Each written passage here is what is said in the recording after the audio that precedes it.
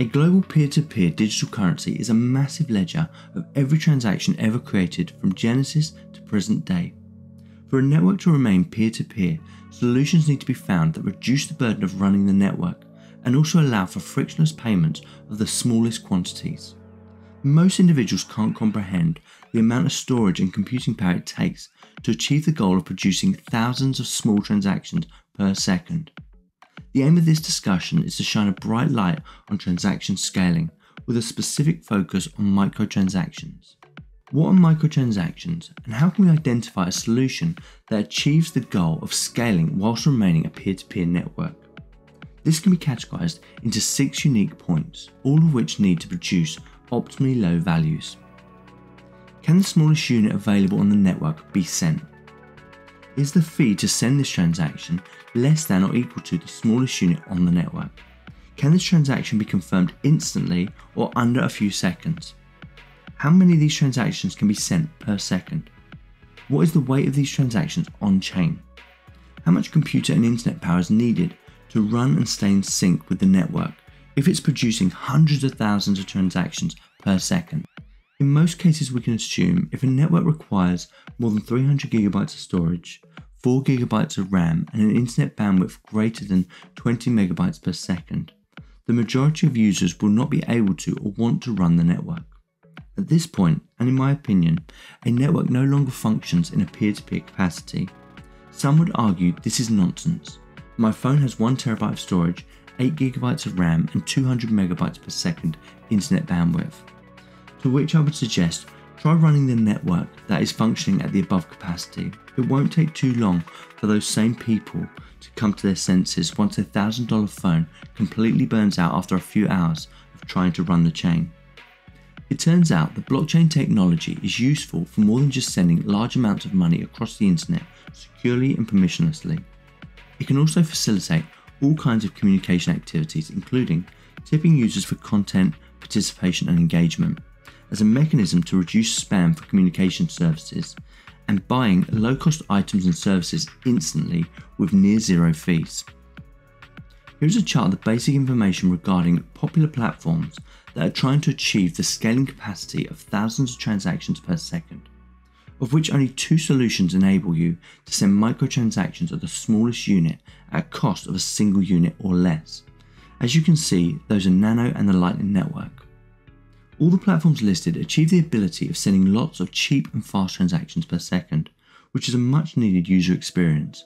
But these platforms would still get costly if you needed to send thousands of transactions per day. For example, if I send 10,000 transactions on Digibyte, the cost would be 40 million units or 0.4 DGB.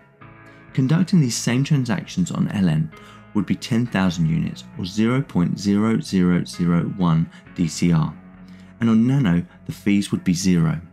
Another factor to consider is the amount of weight these transactions would add to the blockchain. Out of all of these solutions, only one optimizes natively to reduce on-chain bloat, and that's the Lightning Network. All other platforms produce approximately 250 bytes per transaction, all of which goes on-chain. Running the same example as above for 10,000 transactions on the Nano platform, this would produce approximately 2.5 megabytes of on-chain data.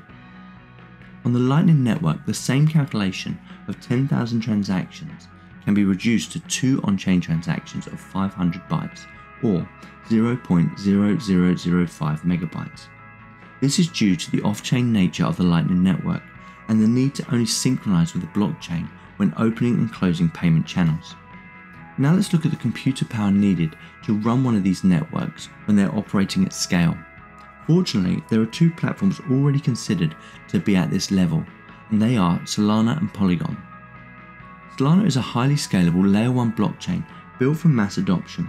The requirements to run a validator node are generally unreachable for a typical user.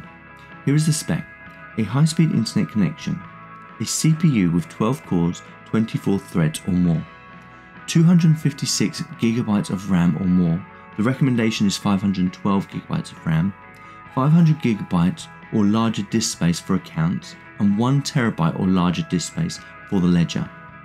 As per Solana's specification, the specs listed here should be considered the bare minimum. Solana produces approximately 1 terabyte of data per day. To keep the ledger size manageable, the platform utilizes pruning and sharding methods. Even with all this capacity, it's still worth noting that on both Solana and Polygon, you can't send a microtransaction of a single unit for a single unit fee. In comparison, Decred's Lightning Network is run using the platform's lightweight SPV mode, which requires less than 2 GB of storage, 1 GB of RAM, and can operate seamlessly over an internet connection of approximately 2 MB per second. Over the Lightning Network, you can send a single unit at the cost of a single unit, which is also the standard transaction fee for transactions of 1 KB of data or less.